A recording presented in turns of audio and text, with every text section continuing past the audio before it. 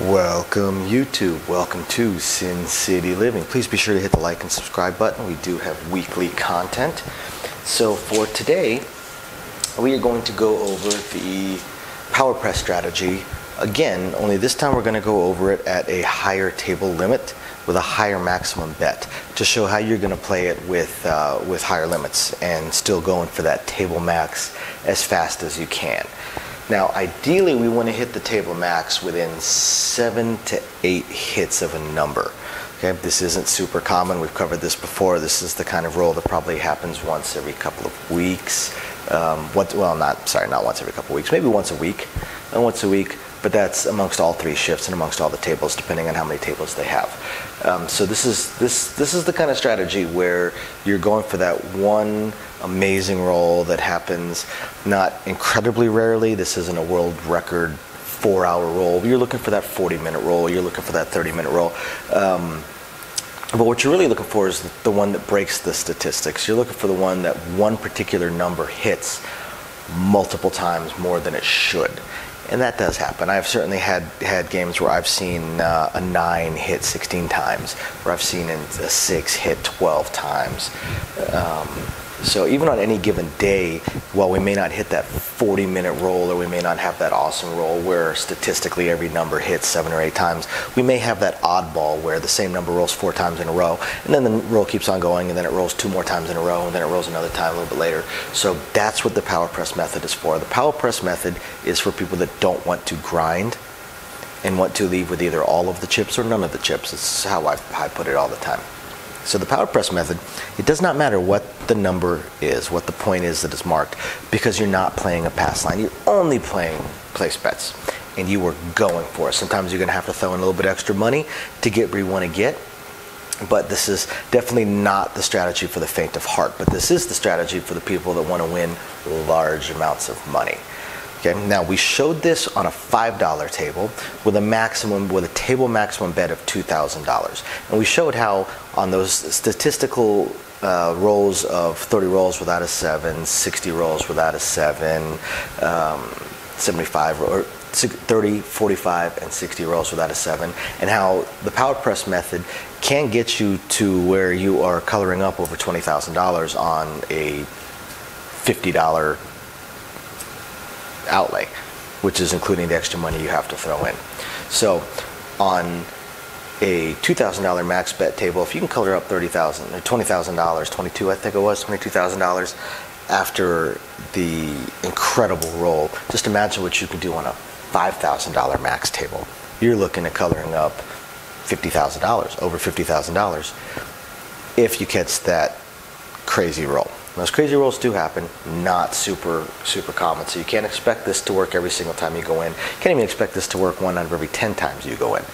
However, if you can win $50,000 just once out of every 30 times you go in, and you have maybe a $300 buy-in, you're going to come out ahead, but don't count on it happening. Again, the odds favor the casino. But we've all seen these kind of rolls, every single dealer. So for today, we're going to go with a $5,000 maximum bet, $5,000 table max bet, which means that we're probably going to start off with 64 across including.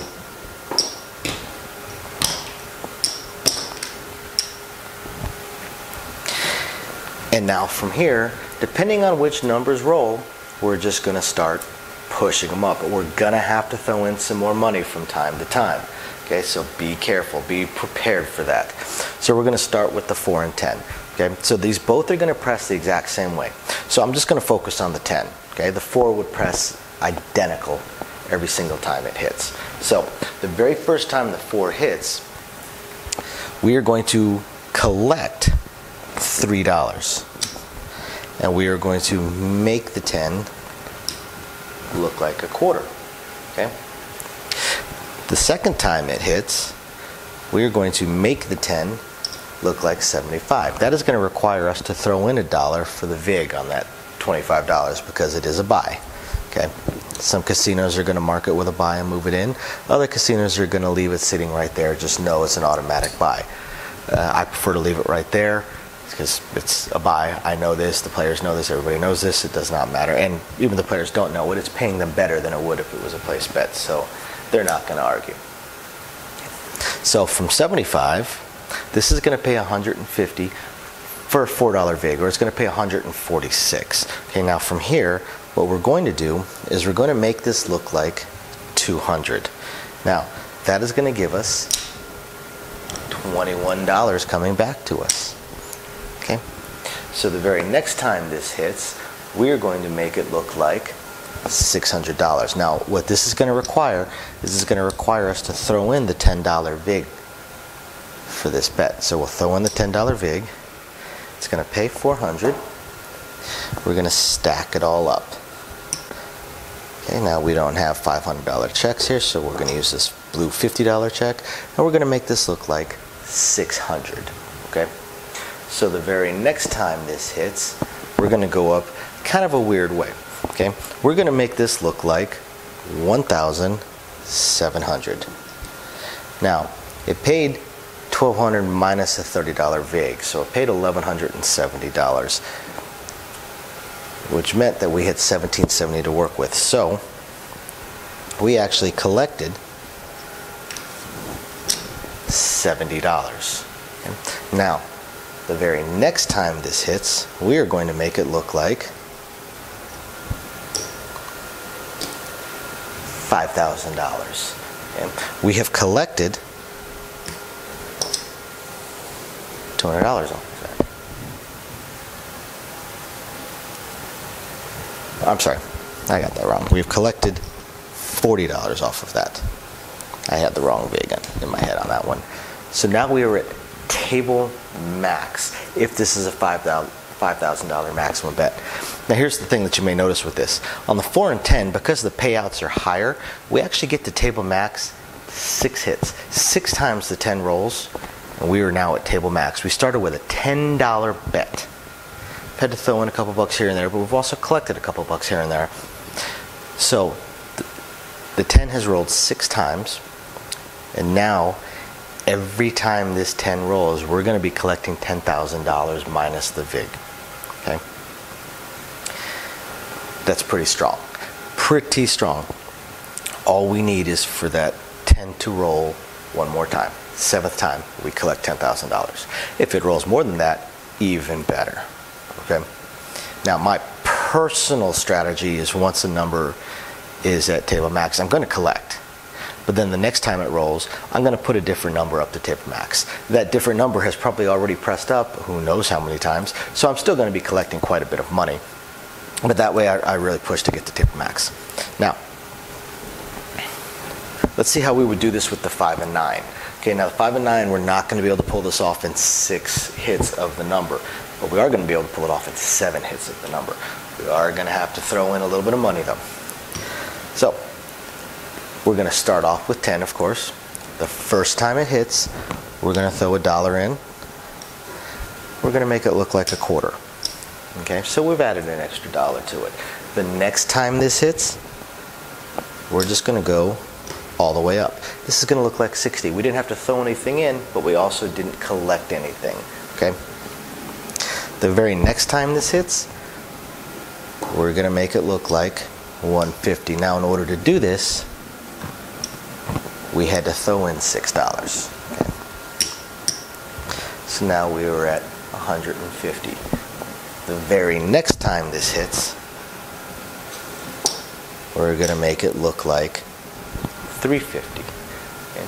Now, what that means is that we've actually collected a little bit of money. We have collected $10.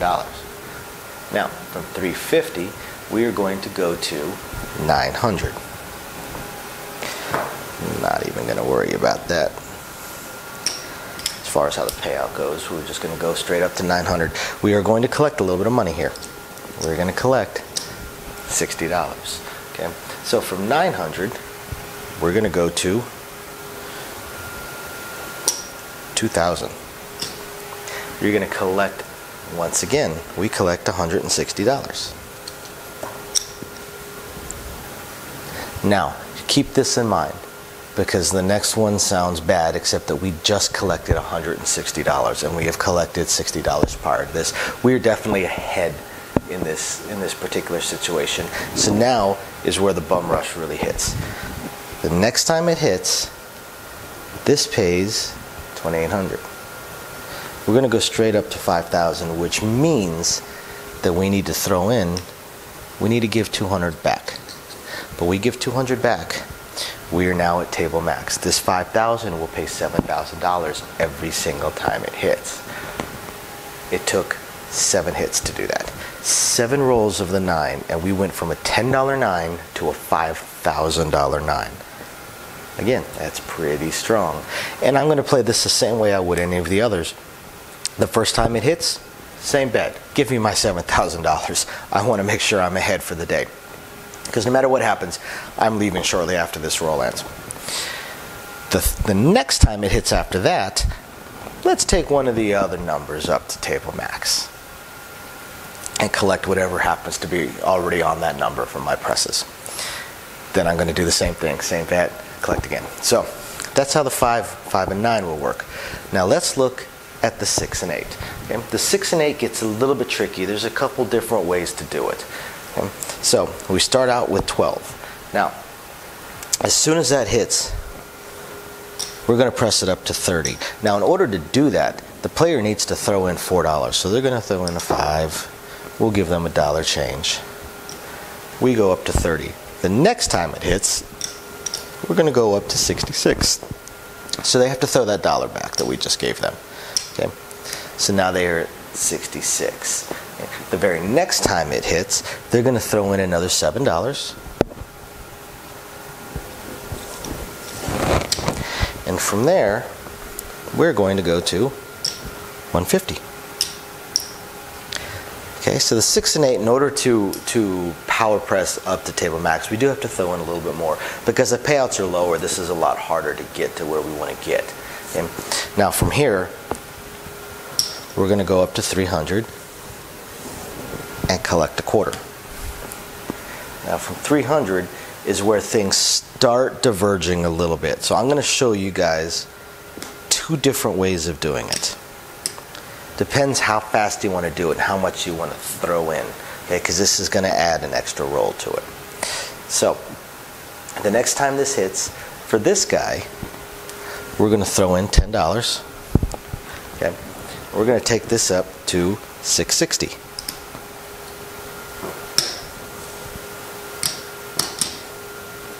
$660. Now, for the one that's playing it a little bit more conservative, we're going to take it up to 600. So if they're playing it a little bit more conservative, they're actually going to collect $50 here. Okay. Now from the 660, you're going to have to throw in more money. We're going to throw in $70 when this 660 hits. But with that, we go up to $1,500. Now, this player that played it a little bit more conservative, they're going to just stick with that conservative. They're just going to go up to $1,200, which means they collect $100. Now, from the 15, this player is going to shoot up to 3,000. Now, by shooting up to 3,000, they're going to collect $250. Now, this player is going to go up to 2,400, and with that 2,400, they're going to collect $200. Now this player that's at 3,000, now this is the point where they can go all the way up. They're going to go up to 5,400, and they're going to collect 1,100. Seem to be running out of blacks here. Almost out of yellows as well. I should probably boost that up. Whereas the one that's playing a little bit more conservative is going to do exactly what they've done up to this point and just double up. So now they go to 4,800. They collect $400. So this player is at table max. This player requires one more hit. Now the very next hit is when they go up to 5,400 and they collect $5,000. Okay.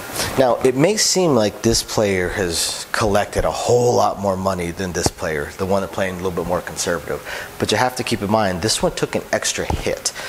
This player, by throwing in more money, they're really pushing. They bring their 6 or their 8 up to table max in 8 hits. 8 hits. They go from a $12 8 to a $5,400 8. The very next time this rolls, it's going to pay them $6,300. Okay. This player, it took them 9 hits. They played a little bit more conservative. They didn't want to throw in as much money. So once they got to the point where they were going to have to start throwing in a decent amount of money, they just started doing a solid press, just a standard press, double my bet every single roll, which got them up to the 5,400. They did collect $5,000 at one point. Okay. But that was on the 9th hit. This player on the 9th hit is going to collect $6,300. So this player would have over $7,000 sitting there in front of him, while this player is going to have over $5,000 sitting there in front of him. Okay. The other thing is that as you keep adding more and more hits to these, the likelihood of them rolling is still the same, of course. The likelihood never changes based on the previous rolls. The likelihood of something rolling is what it is. Always, math does not change. Physics does not change. But I would feel a lot more comfortable hoping to hit 9 times for a solid payout versus hoping to hit 10 times for a table max payout. That's just me. So I personally would play it this way. But there's nothing wrong with playing it this way, the conservative method either. Either one works. And this is how you go from 64 across including to having individual numbers at table max. Okay. Have to throw in a little bit here and there. It's a very aggressive style of play. Okay. This is my primary method of playing, although my favorite method does tend to be what I call the mid-press method that we've gone over in the past, and that I will go over again dealing with higher limits, $5,000 tables, $10,000 tables, things along those lines. So thank you very much, YouTube, for watching. Make sure you hit the like and subscribe button. We have content coming out all the time. We'll catch you guys next time.